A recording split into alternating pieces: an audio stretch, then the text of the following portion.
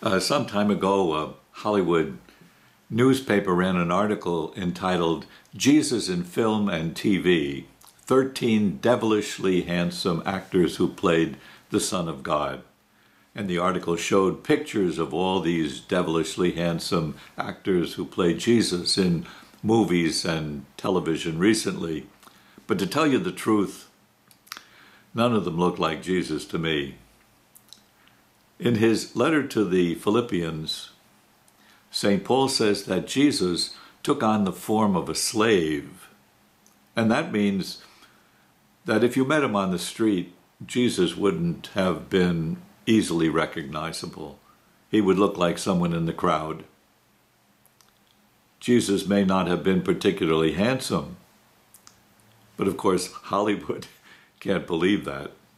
We're all so sure that looks and appearances and image are everything. Jesus describes himself as a shepherd, a good shepherd in today's gospel. But I don't know too much about shepherds or what they look like, but from the little I know, they're not a particularly handsome group. They're people who spend most of their time outside, in the cold and the heat. They're people who are weather-beaten and scruffy-looking, with little time to take on their own appearances. They're not much to look at. It's a tough job being a shepherd. But the good shepherd cares for his sheep. That's what Jesus does. He cares for his sheep. He cares for his sheep no matter what, whether the weather, cold or hot. He makes the journey with them no matter what, how hard it is. He doesn't abandon his sheep no matter how far they wander away. He searches for the ones who are lost, and he looks for others to enter his fold. And that's the way the risen Jesus describes himself in today's Gospel from John. I am the good shepherd, he says. A good shepherd lays down his life for his sheep.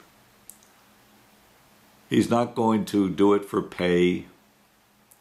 He's not somebody hired, putting in his time, caring little for his sheep, ready to run away when the wolf comes and the sheep are scattered. I am the good shepherd. I know mine, and mine know me. He knows his sheep, Jesus says. Not in an impersonal way. He speaks and they hear his voice. Just as the Father knows me and I know the Father, he says, I will lay down my life for them. The Good Shepherd. So let's listen to his voice. He's never far away.